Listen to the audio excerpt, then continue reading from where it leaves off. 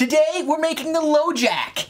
No, we're not stopping anybody from stealing your car. We're making a cocktail with Jack. He's my friend. Jack, number 7. That's nice. Nice. This episode is brought to you by our fans. You can show your support at everydaydrinkers.tv/donate. You guys are like the grenadine in our tequila sunrise. Without you, we just have alcoholic orange juice. Welcome to Common Man Cocktails. I'm your host, Derek Schomer. Today we're making the LoJack cocktail. This recipe was submitted by Suitable for Treatment out on garnishbar.com. It's got Jack. Can I just tell you that that's a long It is. username? Dude, Suitable, I gotta ask you a question.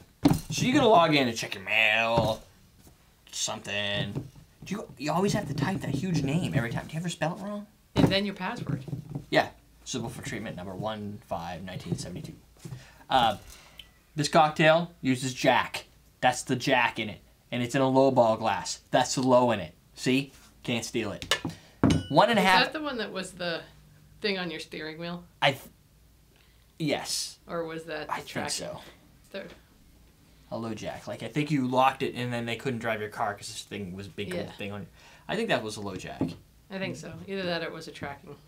But I think the LoJack was the... Could have been the tracking system, too. I think it was the thing. That could be your question of the day. Which one was LoJack? Yeah. But once I get the answer, though, it's like everybody just keeps writing the same thing over and over, and it gets tedious. If people send me, because people, I don't always respond to everybody's questions of the day, but I read them all, and if it was the same thing every time, it gets old. Which it turned to be when I said. Never mind that. Fine, don't do it. when I said, maybe I said what the recipe is. What was your first alcohol you ever had or something? And it was like vodka, Jack Daniels, vodka, tequila. It was like there was only 3 or 4 things. So for this, you're gonna have to go out and buy yourself some Jack Daniels Old Number 7, which actually is just this. It's like everyone. It just when you say Old Number 7, it makes it sound like some high-end version, but it's just Jack Daniels. I'm gonna build it in this glass. First, we're gonna fill it with ice. I'm gonna build it over some ice. Now you might be thinking, is this a Jack and Coke? You would be wrong. Jack and Cherry Coke. That's right, but we're also bringing in Amaretto and some bitters. That's what makes it classic, because you have bitters. Anytime you put bitters in things, everything is so much more high-end. You can do the nose and look down at everybody. Thanks. Okay. For that tip. Tip of the day. And I broke this somehow. Probably transporting it over to Don's house. Or maybe he broke it when I wasn't looking. Yeah, I blame it on him. Hopefully we get a ½ ounce, because I am severely lacking on Amaretto. I don't know. I thought we had another brand someplace around here, but I got to get some Di Serono. I put it off last time because I was buying so much stuff. I should just do it. We should have bought it when we bought our coconut rum. I didn't think about it then. Obviously. 4 dashes. It says 3 to 4 on the recipe. I say 4 because it makes it highbrow. Is that right? Highbrow. That's your nose. Highbrow, nose, up in the air, whatever. Pinky finger up when you drink. Yeah. Oh, yeah. Oh, also, you want 3 cherries in here. But I don't have any cherries because my kids ate them all. Gotta get some more Luxardos. Damn kids. That's the problem with kids these days. They make ice cream and then they use all your cherries. Oh, this is Cherry Coke, by the way. I'm using Coke Zero, Cherry Coke. And it's not as sweet, but don't worry. Yours will be a little sweeter if you like the sweet stuff. We already had the question of the day about your favorite, ooh, that was OE, diet or non-diet, and then the whole sucrose and aspartame conversations came up and it got all crazy. So now you throw in your 3 cherries, you're done. Drink looks like Jack and Coke. Smells like, ooh. Jack and Coke. Smells like Jack and Amaretto. No, bitters. It's very sweet smelling.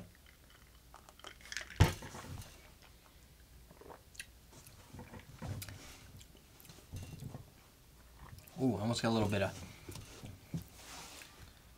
almost has that burnt Patron smell. Taste profile. Hold on. A little rubber tire. Oak barrel, maybe a little cedar. Rubber tire that was in an oak barrel. A rubber oak tire. I don't think it'd get far on that. No. There is, you get the there's a really nice sense of bitters, actually, really near the finish.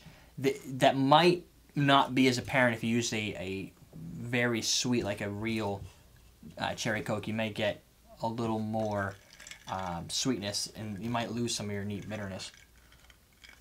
I don't want to say bitterness. It's not bitter. They're called bitters, but it adds a really nice aroma and character to the drink that doesn't have anything to do with bitterness. It's weird.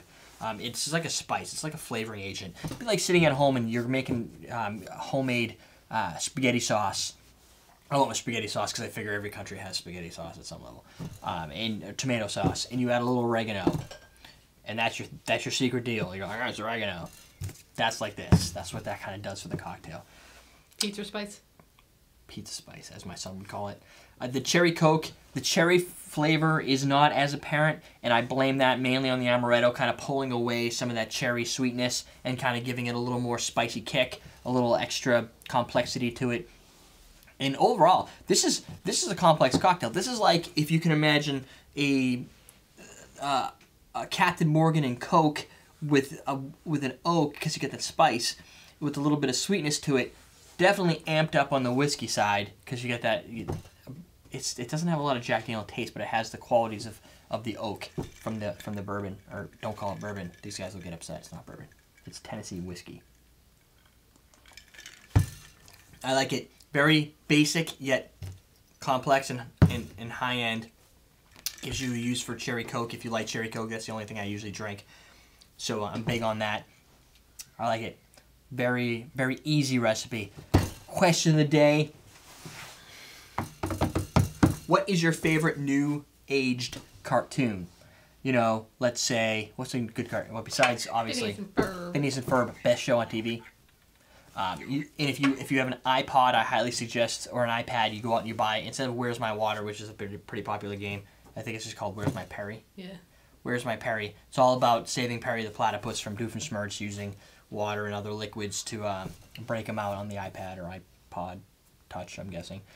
So what's your favorite cartoon? SpongeBob comes to mind as another one. That's not that new. Adventure though. Time, not.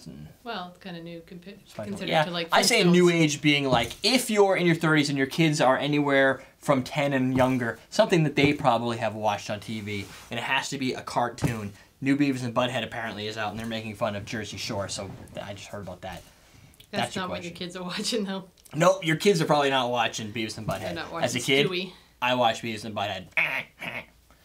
You were older. You weren't a kid. Well, you were a kid, but you weren't like not Brianna's in college. age. I was in high school. Yeah. You're a kid in high school. I don't care what they say. You're a kid, but you're not like Brianna's age. No, you're not 9. You know where I'm going with this. Write it. Done. EverydayDrinkers.com. Submit your recipes on GarnishBar.com. Just like Suitable for Treatment did. That's a really complex name. I like it. The LoJack. Go make it right now. We're done here, people. We're teaching you how to drink.